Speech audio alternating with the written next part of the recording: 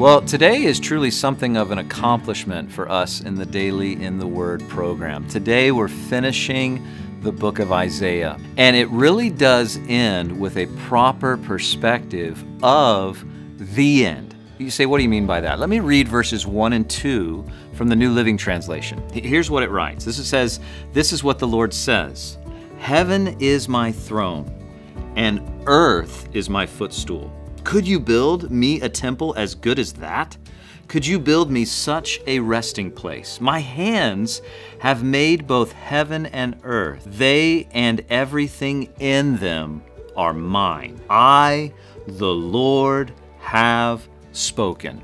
I love this. Throughout Scripture, one of the constant themes is this beautiful reality that God is God.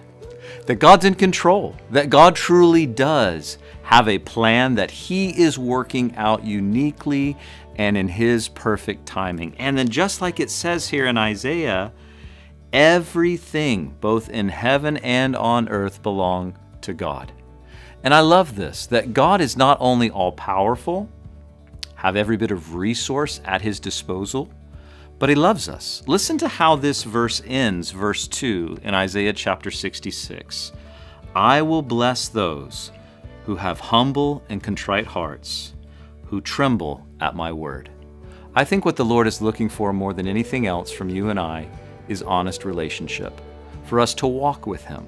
And I really do believe this, that as we walk with Him, we find our lives resourced with everything that we need, both internally and externally, emotionally and physically, spiritually, and in every single way, we find what we ultimately need and long for in God. So, congratulations, you made it through the book of Isaiah. We finished chapter 66 today and this book with a perspective of the end, that God, He's ultimately in control. God, He's working out His plans.